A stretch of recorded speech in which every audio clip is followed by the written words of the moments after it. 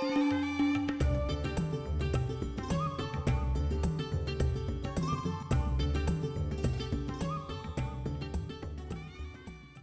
students, I am Dr. Aruna Mohan from University of Delhi, and in this session we will discuss locomotion and movement. We all are familiar with movement and also with locomotion, but what is the relation between these two and how different animals move in a different way? Before we come down to locomotion in human beings, let us see the evolutionary path for locomotion. Starting with amoeba, unicellular organism. It moves with the help of pseudopodia, which it produces in the direction in which it wants to move. That means, locomotory organ in amoeba will be pseudopodia. If we try to observe paramecium, it is lined by cilia. These cilia are the mode for locomotion in this organism. We know that paramecium is also unicellular organism and it moves very fast with the help of cilia. Coming to euglena, which is another single celled organism, it has a long flagella, whip like flagella, which helps in locomotion. So, these three belong to unicellular organisms. Now, let us come to multicellular. For example, hydra. Hydra has multicellular body with many tentacles. These tentacles become locomotory organ for hydra. It turns to one side, fixes its tentacle on the ground, goes upside down and tilts its body on the opposite direction to cover the distance and again becomes straight. That is how the hydra will move. So, we can safely say that tentacles are the mode of locomotion in hydra. Coming to vertebrates, let us take example of bird. It is able to move, of course, with its 2 feet and it is able to fly with wings. So, locomotory organ are for flying wings and for walking on ground hind feet. Coming to man, we walk on 2 legs, so our feet are locomotory organ. But other mammals like cow, cat or rat, they walk on 4 limbs. That means 2 forelimbs and 2 hind limbs. In that case, all the 4 limbs become locomotory organ. At this point, I must explain what I mean by movement and how it is related to locomotion. If I am moving my hand, this is movement. If I am moving my jaw, again it is movement. If I am moving my eyelid, that is also movement, but these are not locomotion. But when I am moving my leg to walk or to run or to swim, then that becomes locomotion. That means, movement is an important part of locomotion, or movement and locomotion will go together. So, locomotion will have movement, but not necessarily all kinds of movements will be locomotion. This is one thing which we should remember. The other point regarding movement and locomotion, when we say locomotory organ, I say cilia in paramecium are locomotory organ, but cilia in paramecium may be performing some other action in the body also. That means, the part of the body which is helping in locomotion may help in some other functions in the body also. So, locomotory organ may be doing many other things sometimes in some animals. Keeping these two things in mind, we move forward to understand locomotion and movement. And before we move forward, I may like to show you this slide to show various animals with various mode of locomotory organs. In this slide, you can see amoeba and you can see pseudopodia. These are pseudopodia, and with the help of these pseudopodia, the amoeba will move. So, we can say pseudopodia are locomotory organ in amoeba. Coming to paramecium, you can see cilia. These cilia will help in the movement. So, we can call it ciliary mode of locomotion. Next, in the slide, I am showing you euglena. Euglena is an unicellular organism in which the locomotory organ is flagella. In this diagram, you can see flagella, and with the help of this flagella, the organism will move, and we can say flagellate locomotory organ. This shows hydra, a multicellular organism, and these are the tentacles. So, when it wants to move from one point to another, it will turn tentacles to the ground and stick to the ground and bring body upside down and then turn on the other side, put the base and then become erect. So, it has moved from this point to this point. So, that is how hydra will move with the help of tentacles. So, in case of hydra, tentacles are the locomotory organ. At the same time, tentacles will also help in capturing the prey.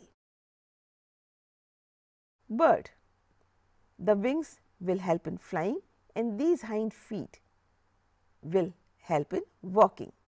Coming to man, we use our hind legs or hind limbs for walking. Similarly, in different animals, we have different modes of locomotory organ, but except in the case when animal is sessile, does not move, we have locomotory organ in all other organisms, and they are important for any movement. Movement can be for various purposes, like one can move for getting food, or for finding the mate, or to find the shelter, or to escape from the enemy, or for doing certain kinds of jobs. So, different kinds of movements will invite different kind of participation from different organs of the body, and some movements will also result into locomotion. So, what is the difference between movement and locomotion now? Locomotion involves movement. Definitely it involves movement. Any movement which results into change in position from one place to another is locomotion. When position of the body has changed from one space to another, that is locomotion. And if change in the space is not there, then it is only movement. Moving forward, let us see how many types of movements are there as far as locomotion is concerned. Of course, first is amoeboid. I did explain amoeboid movement by giving example of amoeba. Let me say that the way amoeba moves, that kind of movement wherever we see, we will call it amoeboid, because it belongs to the type of the movement which amoeba has. So, amoeboid movement, that means by giving out pseudopodia and moving forward. In our body, amoeba shows movement which we call amoeboid. Now, kind of movement which amoeba shows wherever we see in any other organism, in any other cell, we will call it amoeboid. So, here a type of movement will be called amoeboid. In our body, we have blood. In the blood, we have cell types, and one cell type is WBC, white blood cells, and in that one type is leukocytes. These leukocytes in our body show amoeboid movement. The way amoeba moves, the same way these leukocytes will move by way of producing pseudopodia.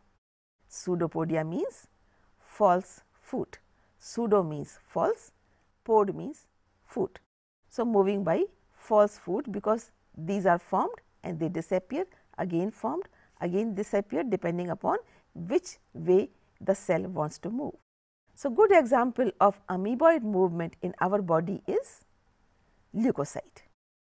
Coming to second type, the ciliary movement. I did give you example of paramecium.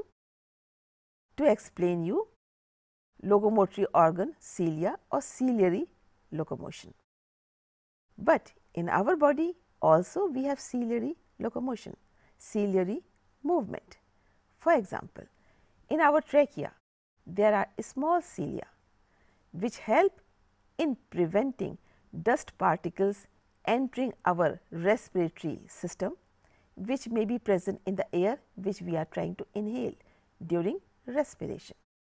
Now, those cilia will stop these dust particles and only very clean air will go inside. So, these cilia we have in trachea. Similarly, cilia we have in our reproductive tract, especially the female reproductive tract. We know that ova is produced in ovary and then it is taken up by fallopian tube, and fertilization will take place in fallopian tube, and after zygote is formed, now this zygote will move from fallopian tube down oviduct down uterus where it will implant. All this movement will be taken care of by cilia which are present in female reproductive tract. So, again we are seeing movement with the help of cilia and we can call it ciliary movement.